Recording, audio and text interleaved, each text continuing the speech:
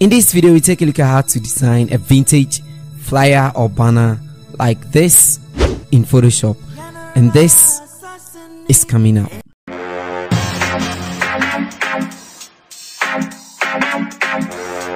Hey everybody, it's Innocent here and welcome to the channel. If you're new here, please hit on the subscribe button. If you're old here, thank you so much for showing up. This video is inspired by the 64th celebration of Ghana's independence, and so I tried to come up with something for you guys, and we want to go back to the 1957s and the 1958 type of designs. So we're going to look at the vintage style of designs, and here are the resources that I'm going to use. I got a couple of them for you. Links to download them will be in the description. You can send me the final design when you are done and we can vibe on Instagram. Now let's get into Photoshop and let's get started. Now here in Photoshop, the first thing that we want to do is we want to set up a new document. I'm using Photoshop CS6, but this should work with any one or any version of that you are using. So we go to file and then we're going to set a new type of document. So I'm going to set this one to inches, and I'm going to type here 60 by 36. That is 3 by 5 feet, so 36 over here. And then you realize that the image size is very big, so I'm going to reduce my resolution to around 72 so that the image size will be quite small and it can run smoothly in Photoshop. Now we're going to go according to the old style of kind of designing, so the vintage style. So the first thing we want to do is we want to add a solid color. So this is the hex code if you want to use it, and I'll go ahead and click OK. Now I'll go to view, new guide, and I'm going to set some guidelines. So I'll first of all set 6% for the edges. I'll go ahead and add another one, minus 6 from 100 will be 94, so 94%. And I'm going to set the last one that is going to be in the middle, that is the 50%. Right from there, I'll go for my rectangle tool. So the rectangle tool is right over here, and I'm going to create a rectangle to fit to the middle guideline that we set, and I'm going to change the color. So I'll double click on the color palette over here. I want to go for something that is quite lighter than the actual color that we are using, so I can go to the color up here, but then I've already set the color, so let me just go for this one, something way very lighter. So this is the hex code if you want to use that, and then I'll go ahead and I'll click OK. Now the next thing that I want to do is I'll go inside my resources, and I have this image that I got from Google, so I'll just drag and drop it inside of Photoshop. So I'll open it up like that, and then I'm going to double click on it. Once I'm done with it, I'll right click and rasterize the layer.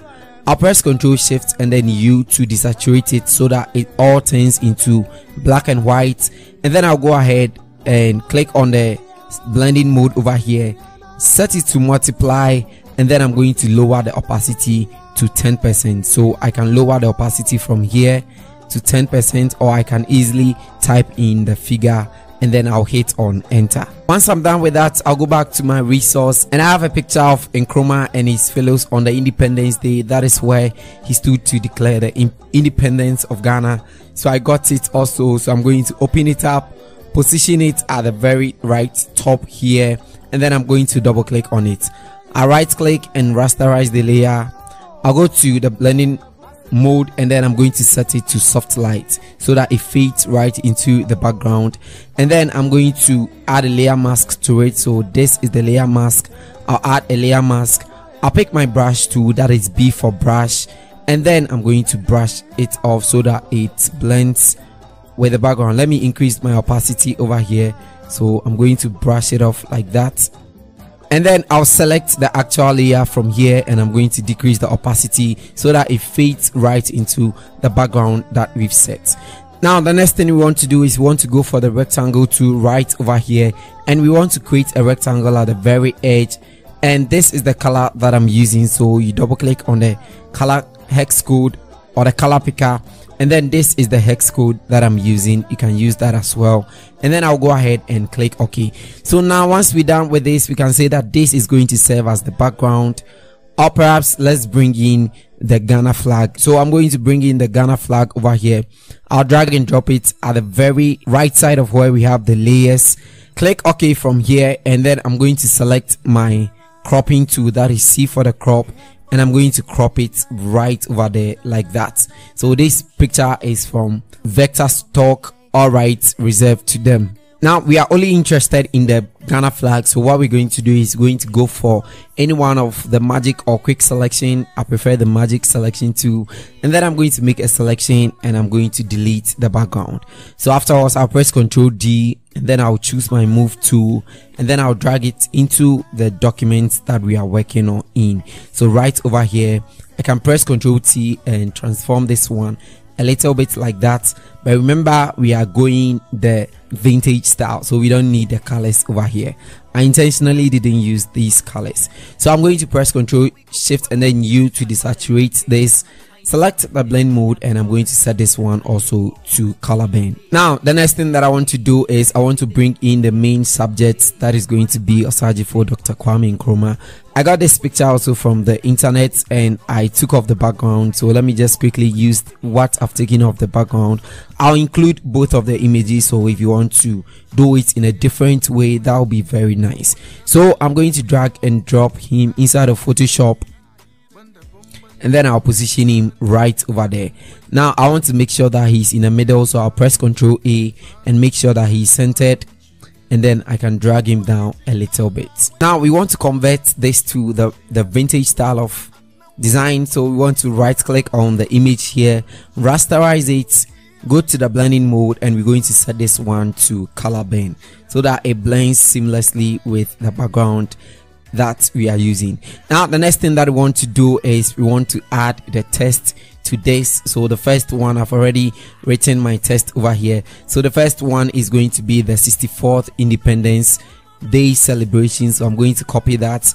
I'm going to make use of the font called Poppins, and I'm going to paste it right over there like that. Now what I want to do is I want to take my time and then reposition the text. So I'll first open it up like this, and then I'm going to select the 64th alone over here, and I'm going to make it very big. So I'll increase the size very big like that, and I'm going to select all of them, go to the toggle character here, and I'm going to make sure that the tracking is set to about -80% so that it will be closed enough. Let me make it 60, and then it will be closed enough, and then I'll decrease the leading or close up the leading like that. I can even decrease it some more or close it up some more like that, and then I'll select the Independence alone, and I'm going to increase the size a little bit so that it's on the same line with the celebration. Select the 64th, and I'm going to open that also up to make sure that they are all aligned, so something quite like that. Now what I want to do is I want to bring it down over here, press Ctrl T, and I'm going to transform it, close it up a little bit like this, and I'm going to position it at the extreme right over there. Now let me drag another guideline from here to make sure that it is in alignment with the Ghana flag, so that my work will actually be in alignment.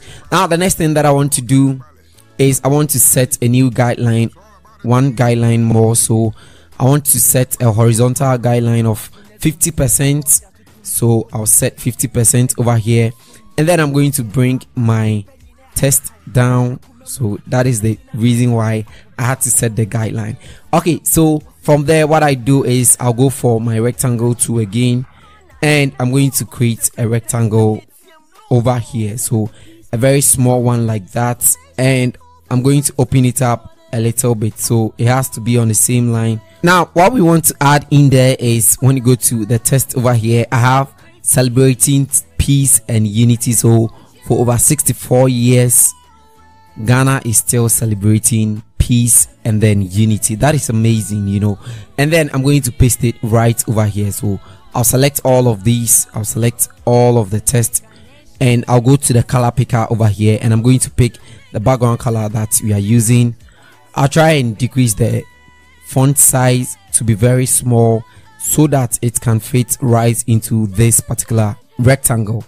So I'm going to take my time to reposition it, and I'll open it just like that. So Nkrumah said one of the greatest quotes that I really love so much, and this is the quote that Nkrumah said, so I'm just going to copy that one as well, and I'm going to pick my text tool, but this time around I wouldn't just left click and then create a text. I'm going to select all of it, or I'll left click and then hold to create what we call a text box, and I'm going to make sure that the font is around very small, a font that is very small, and I'm going to pick this color and I'm going to paste the text over here. So right from here it appears that the font is very small, so let's select all of it and try to increase it some more, like that. Let's try to increase it some more, so something like that. We want it at the very end of the Kwame Nkrumah. And then what we're going to do is we go to open the toggle character, and we're going to set the paragraph to left align, so something like that. And let's try to close up this one, and let me open it up here. All right, so just like that, and then I'm going to close it up from the bottom here, just like that. So after I'm done with this, what I'm going to do is I'm going to drag it down a little bit. So I'm going to select all of these, and I'm going to change the font size to regular, that it's going to be something quite small as compared to the main one over here. And then once we're done with that, I think we are good. So the next thing we want to do is we want to create another text on the extreme right side of the image. And then for that, we're going to write 1957 to 2021. So I'm going to select my text, and I'm going to left click over here. That I'm going to type 1957, and I'm going to open it up to be very big. So 1957 to 2021. So I'll bring it over here, quite very simple like that. And then I'm going to reduce the opacity, so let me try 30%. So you can just drag this to 30%, or use the numeric keys on your keyboard. And let's try about 40%. We want it to look like faded, so 50. I think 50 looks very good over here. So let's make a duplicate by pressing Ctrl J, and then we drag it to the very bottom, and let's select all of that. So 1957 to 2021. We're going to transform that as well, so Ctrl T to transform it, and then we bring it over here like that.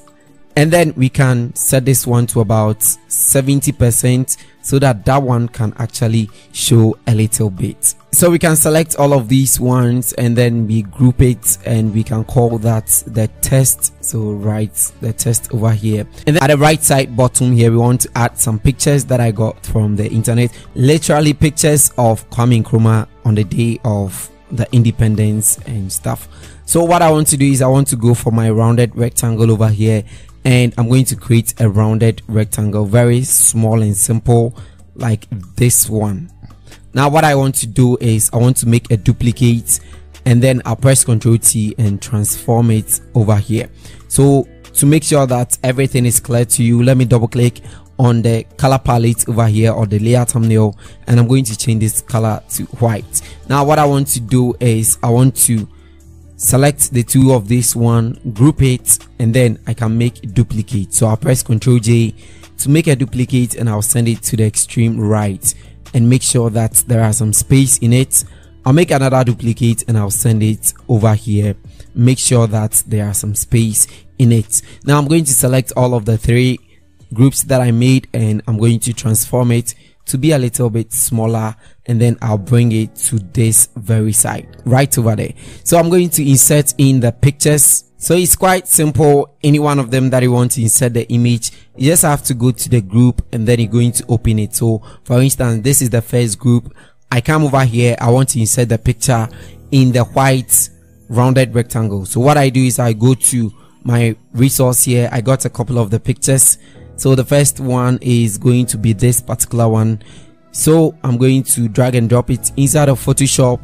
I'll bring it over here, open it up a little bit like that, and then I'm going to right click and then create a clipping mask. So I'm going to transform it to fill the entire image, and then I can position it over here. Now I'll move to the second group, that is this one. Select the rounded rectangle, and then I'll go to my resource, and I have the second image right over here, and I'm going to drag and drop it inside of Photoshop, open it up like that, and then I'm going to make sure that I right click and create the clipping mask. Now if I press on Ctrl H to turn off the guidelines, this is exactly what we've come up with so far, and then I can press on Ctrl H back to make sure that my guidelines are in. Now we are almost done with the design, but let's add some couple of shapes to this to make it nice. So the first shape that we want to add is some group of rectangles. So I'll go for my rectangle over here, and I'm going to create a very simple small rectangle like that, and it is going to use the actual color that we use for this particular rectangle. So what we're going to do is we're going to make duplicate. So Ctrl J, and then we make a duplicate and drag it down like that, and then we can select the two, make another duplicate, and then we can bring it over here like that. Quite simple. So after we're done with everything, we can select all of them, press Ctrl E, and then you're going to group all of them to become one. Is that very simple, right? Now once we're done with that, let's go to this side of the design, and what we're going to do is we're going to add another sort of rectangles also over there. So what we want to do is we want to go for the rectangle tool, and we're going to create a very simple rectangle like that. Now this time around, this is going to take the color of the background that we are using, so this one, and then we can take time to position it in the middle. Now this rectangle looks way very long, so what I'm going to do is I'm going to press Ctrl T, and I'm going to close it up a little bit. Let me zoom out. So just like that, I'll bring it over here, and then I'm going to make a duplicate by pressing Ctrl J and send it to the very bottom over here. Now in between these rectangles, I want to place something. It's over there, pretty much like social media handles. So I'm going to select my rounded rectangle, and then I don't want to hold shift and create a rounded rectangle because it is going to combine with this one. So I'll create a new layer on top of this one. I can then hold shift and then create a perfect circle like that, and then I'm going to position it over here. Now the color is the same as the color we are using for the rectangle. That's why you can't see it, so I can change it to this one, but we don't even need that. We can just turn the fill to 0%, right click on it and go to the blending options, and then we can add a stroke to this one. So the stroke, you're going to use the background color and click OK and set this one to 5. That is the size, and then we can click OK from here. Now you take your time to position this one very nicely in the middle, and then you can make a duplicate, drag it here, and then you make another duplicate, and then you drag it to the very bottom. But I'm not actually going to add a social media handles because this even is a design on its own, but if you feel like, you can add the social media handles to it. And the last thing that I want to do is I want to select these Independence Day celebration over here and make it slightly different from the main one. So I can choose a color from here, for instance, or let me even go for a color like this one, but this time around something quite less deeper than the main one, and then you can use this one for the Independence Day celebration. The last one that I'm going to do is I'll make a duplicate of this particular rectangle that we did here. Press Ctrl T, right click on it, and I'm going to flip it 90 degrees clockwise, and I'll bring it over here. Now I'm going to double click on the layer thumbnail, and I'm going to set it to this color. Make sure that it is right to the guidelines that we set, and then I press Ctrl T, and then I can transform it to this very side. So I can select all of these ones and call it the shapes. And yes, that'll be pretty much it for this video. Thank you so much for sticking around to watch. Please don't forget to check out all the other tutorials that I've made on Independence Day, and I wish all the Ghanaians out there a happy Independence Day. If you're a Ghanaian out there, leave your Independence Day message in the comment section, and I'll see you guys in the next video. It's Innocent here, and bye.